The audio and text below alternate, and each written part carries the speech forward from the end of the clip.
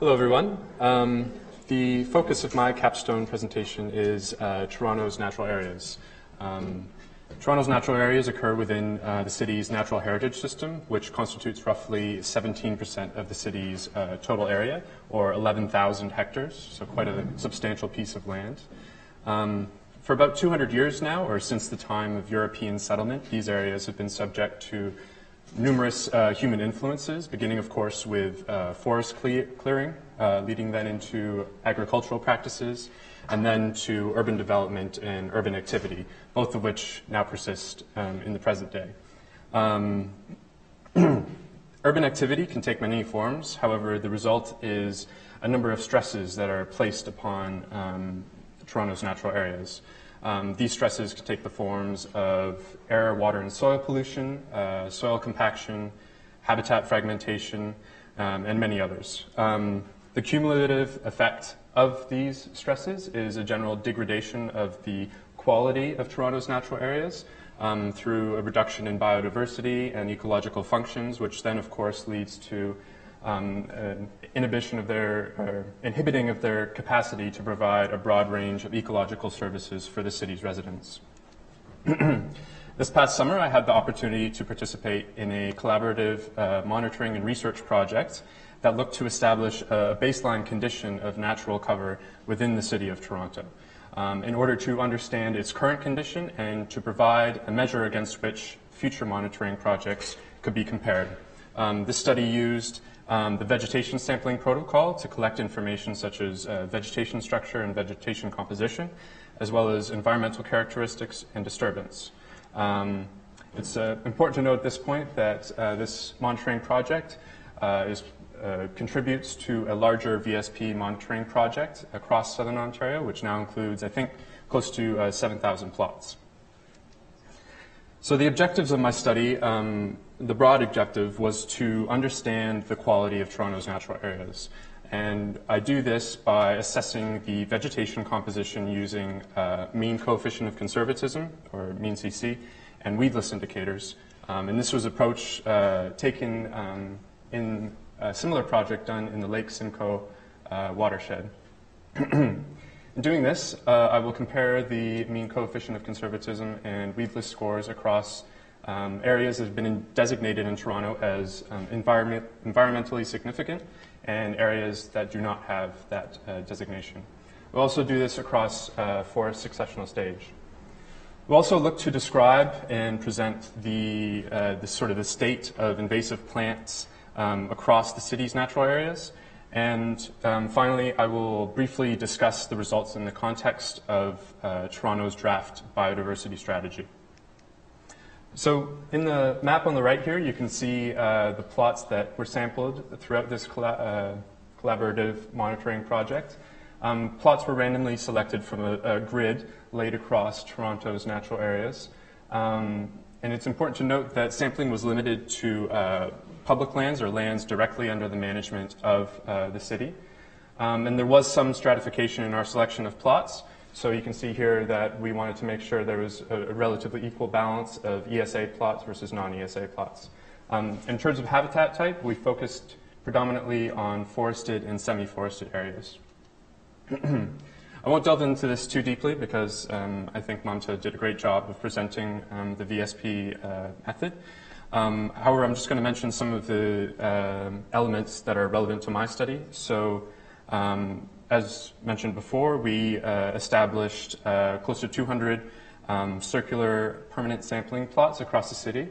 And while there are several VSP modules, my study only analyzes the data collected of about the absolute cover of all plants present within the plot. In order to assess the quality of native vegetation, this study uses the mean coefficient of conservatism, which is a floristic quality assessment. It's based on the coefficient of conservatism scores assigned by Olden, Bukowski, and Sutherland for native plants in Southern Ontario. So the way it works is that plants will receive a score on a 0 to 10 scale, with lower scores indicating plant communities that can tolerate a high degree of disturbance, whereas higher scores are associated with plant communities that are more sensitive and unique. So within each plot, every native plant receives a score, and then you calculate the average of those scores. And the average score will indicate the average capacity of the native plants at tolerating to disturbance. To assess the quality of non-native vegetation, I used the weedless indicator as developed by Dr. Puric-Mladenovic, which is based on the weediness index scores assigned by Oldham, Bukowski, and Sutherland for all non-native plant species in southern Ontario. So a non-native plant may receive a score from -1 to -3 based on its invasiveness, with -1 being the least invasive and -3 being the most invasive. So the way it works is you calculate the average weediness index score per plot, and then you plug it into this equation, which includes some elements of species richness. And the result is that you receive a score on a 0 to 100 scale. Scores closer to 0 indicate a vegetation composition that has a higher presence or aggressiveness of non-native plants, whereas higher scores indicate a vegetation composition with a lower presence or aggressiveness of non-native plants. So this was the preliminary results from the study. So you can see up here in the top right that of the 193 City of Toronto plots, the range of scores sort of occupy a mid to lower range on these indicators. And that is sort of represented in the table here at the bottom, which presents the percentage of plots that fall into the combined categories of the two indicators. So as you can see, roughly half of all plots fell into the mean CC score of 2 to 4, while also falling into the weedless score of 40 to 60. So sort of around the mid-range on the lower end there. You may notice, of course, that there are no plots within what you might call the higher quality range of these indicators, which isn't entirely surprising given that centuries of degradation mean that Toronto's natural areas are not truly representative of their pre-settlement condition. It was tempting at this point to compare these scores to other studies that have been done using the mean CC and weedless indicators. However, it's important to note that we did not include any wetlands in our sampling, and typically these areas receive higher mean CC scores. So comparing them to some other urban studies that have been done in urban centers would be a little misleading. And similarly, in the Lake Simcoe monitoring project, there was many plots that received a score on the weedless scale of 100, indicating no native plants. And then that's sort of just indicative of the difference between the landscapes in these two areas. Toronto is much more built up, obviously, and has a higher density of urban activity. Here's a map presenting the mean CC or floristic quality of the plots across Toronto, and you can notice here that there's some concentrations of what you might call high quality or relatively higher quality. So you can see here in High Park, also in the northwest portion of the Don River, as well as Highland Creek and Morningside Park out in the east there. There's also concentrations, of course, of lower quality, such as in the northern portions of the Humber River, the sort of central southern part of the Don, and sort of along sort of the northern reaches of Toronto. To sort of provide a finer scope of analysis, plots were classified by successional stage based on the shade tolerance capacity of their plants. So you can see here that 10 of the plots were in the early successional stage, 83 in mid-successional, and 100 in the sort of later successional stage. The literature suggests that as forests increase in successional stage, so too does floristic quality. And you can sort of see that general trend here, although it's interesting to note that the difference between the mid-successional and late seral plots is really quite marginal and was not at all statistically significant. However, in the weedless category, that is not the case, where late seral plots have a significantly higher score than the other two in terms of their non-native species composition.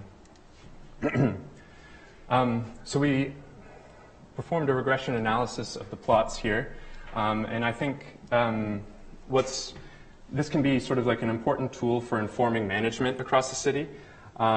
So obviously, higher scores on both of the axes indicate a higher quality of native and non-native vegetation. So the plots up in these sort of upper regions are what you might call the higher quality plots. And these areas would certainly be appropriate for protection against stresses or indeed conservation. The plots in the sort of lower region, which score poorly on the weedless scale, but somewhat well on the mean CC scale, would be appropriate for invasive species removal or management.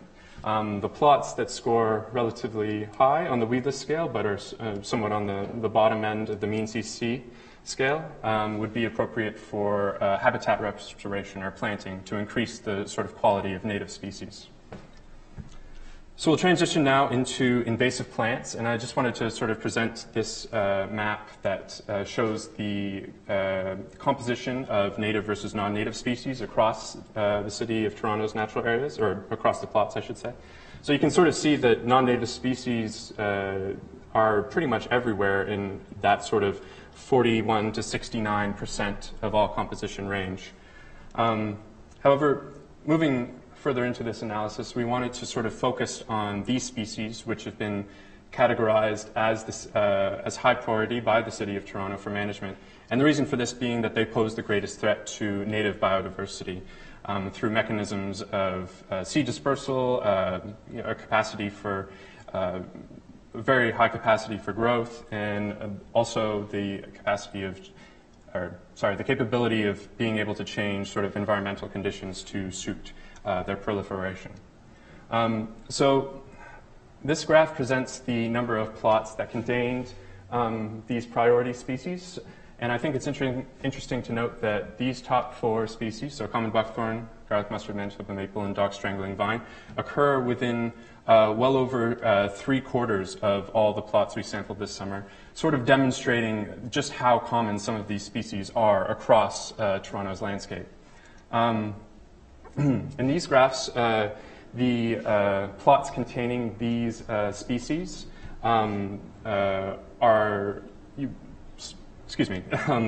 the scores for the plots containing these species are placed along the axes, and the circles are sized to the absolute cover of the species within the plot. So you can see sort of for common buckthorn here, and indeed for the Manitoba maple, that it sort of tapers off in size towards the end with a concentration towards sort of that middle value right there.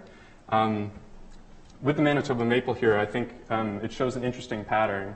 So in these sort of higher floristic quality plots, you have a very low species absolute cover of Manitoba maple.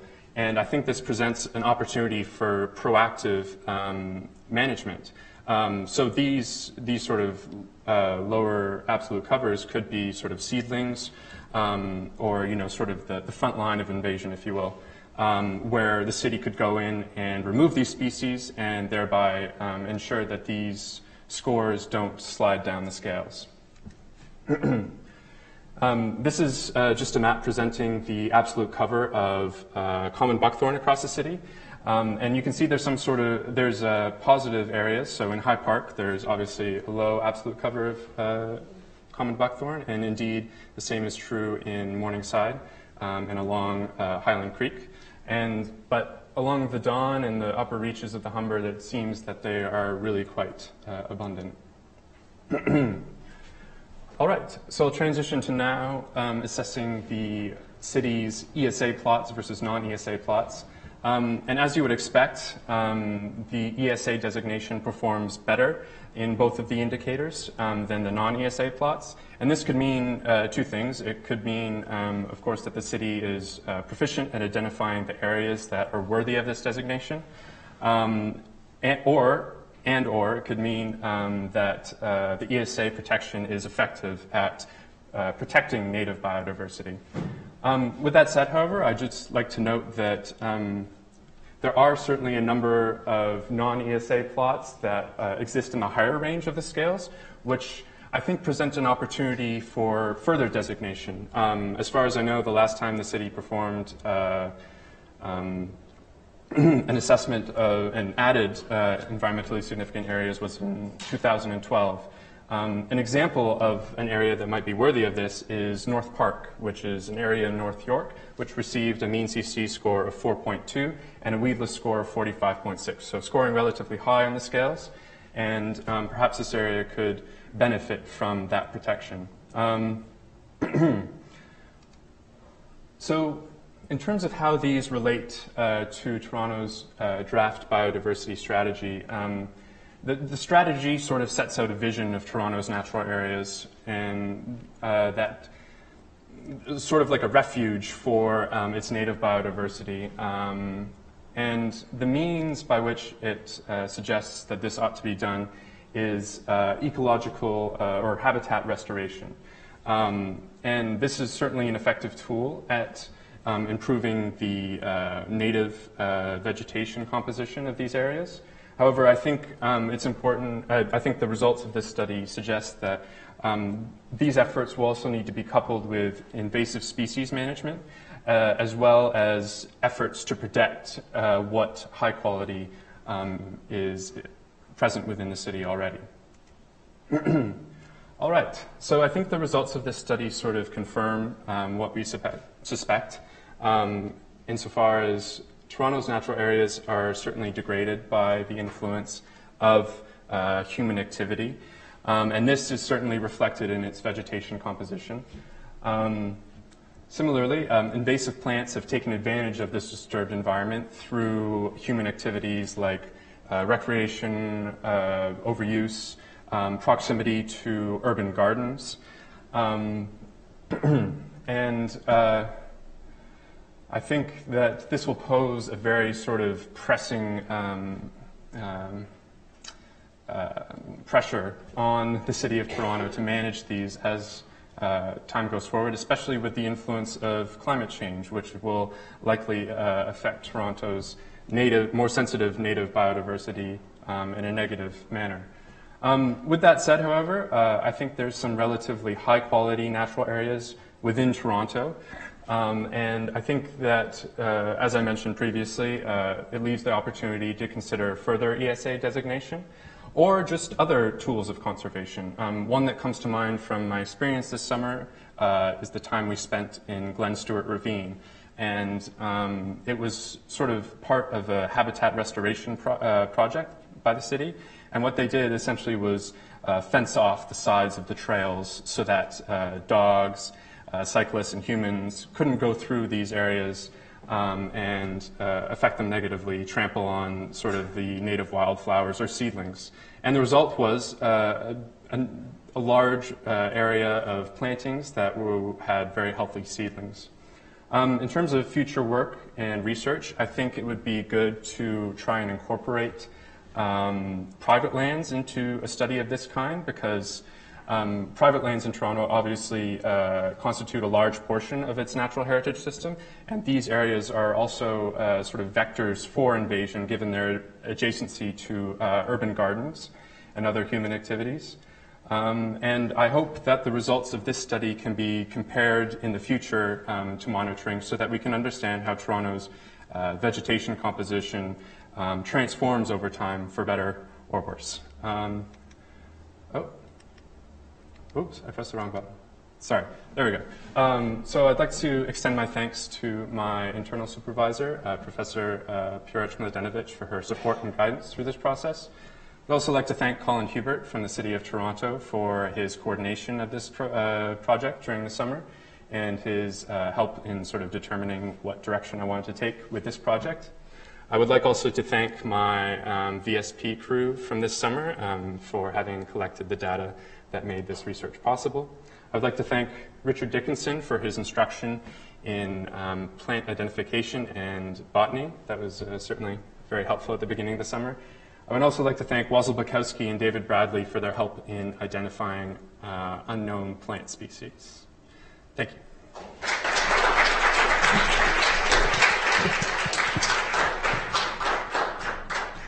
I'm going to take advantage of my role as the moderator and jump at the headline of questions. Certainly. So you had those two metrics, and one of which was, I recall this, the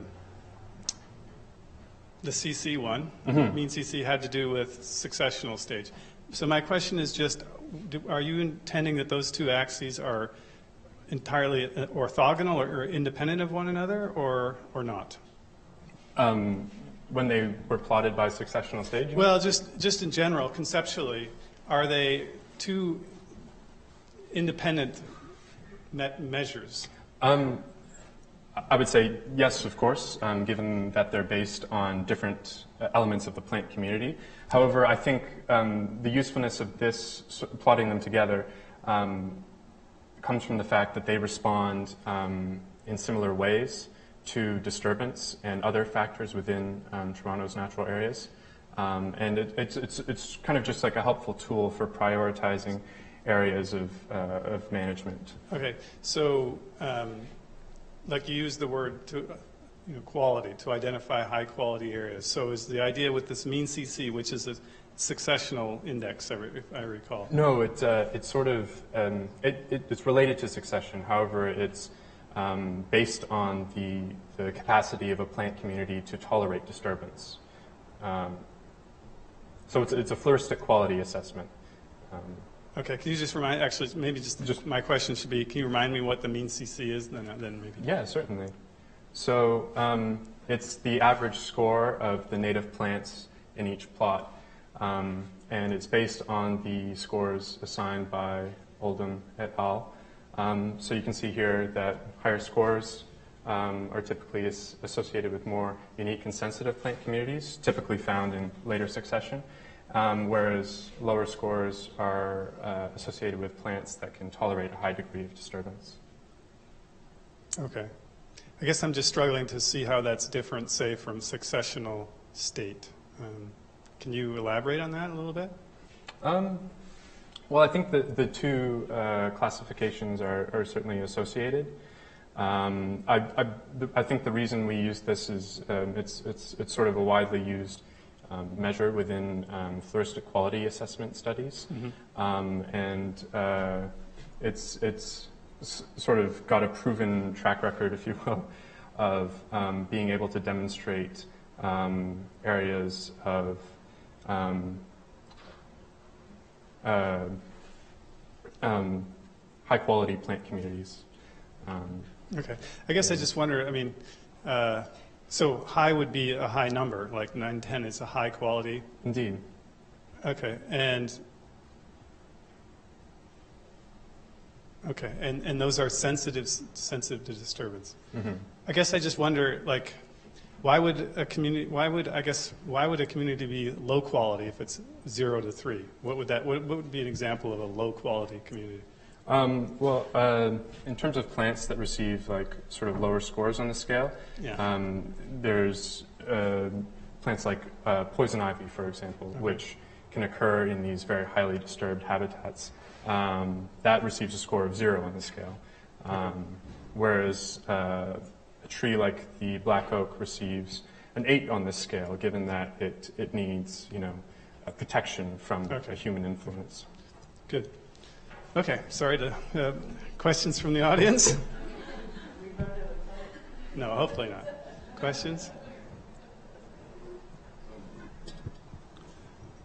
I'd like to draw attention to what I could call the far west of the city of Toronto. I believe you found that is not an area that has a heavy problem with invasives. Is that? Oh, the invasives? Yeah. You see, my impression, I don't have barely a map in front of me, that you see Mimico and Etobicoke Creeks are the major natural areas, and yeah, around here, you mean? Yeah. My view is, from being in them, is that you have a high dominance of native species because the dominant tree is the black walnut, and that has a jugulant toxicity effect, which is good to keep away invasives. Is this a correct understanding of the?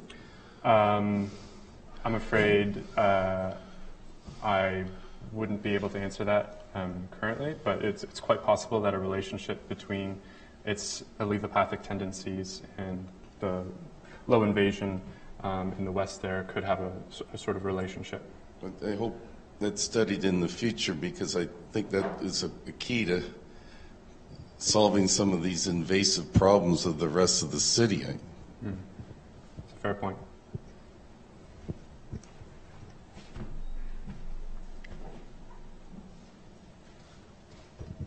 Nice work, Graham. I had a question. You indicated that there's a higher percentage of invasives in the late cereal communities, which is kind of... No. Oh, sorry, am I incorrect about that? Sorry. Yeah. The late cereal communities have a higher weedless scale, so they have... Lower. Yeah, it's a lower degree of invasion. Right. Okay. Sorry, I know it's Cancel kind that of... question. It kind of works. I was also wondering, though, if you found any novel kind of invasive species, like on the front end of migration into the city in all of the VSP studies? Important information. Not that I can recall, especially. I mean, there is certainly some habitats that were, invaded to the point where it might have been helpful to have a machete to sort of walk through. But any kind of new invasive species, like ones that aren't necessarily currently a real huge problem in Toronto, but maybe are a problem further south that maybe you're seeing on the front end of a kind of introduction into the city? Anything that popped up? I think one that we did see here and there, and I'm not sure if it's sort of moving northwards or not, but is purple loosestrife. Okay. And that wasn't included in the city's list there. Yeah. But I do know that I spoke to some community members, and I'm not sure how accurate this is, but they were saying that along this certain sort of pathway in, I believe, the west of Toronto, purple loosestrife had sort of taken over from other wildflower species that were actually native and more sensitive. Okay, thanks. No worries.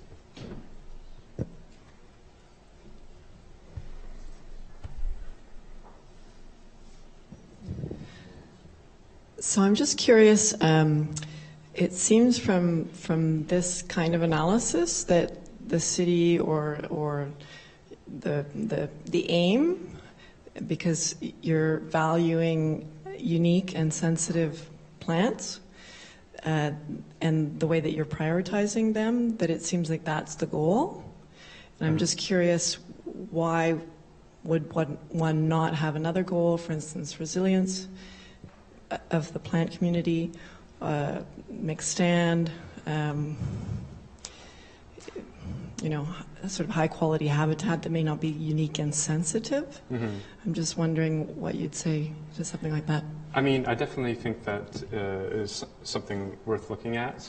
Resiliency, obviously, to urban pressures and indeed climate change is an important thing that we have to consider moving forward in management of our natural areas. I think, however, Mean CC and sort of prioritizing sensitive plant communities is related to creating a robust native biodiversity. We want to sort of make these natural areas resemble their pre-settlement states as much as we can, given that that supports other forms of wildlife, not just floristic biodiversity, but wildlife as well. That's what I would say.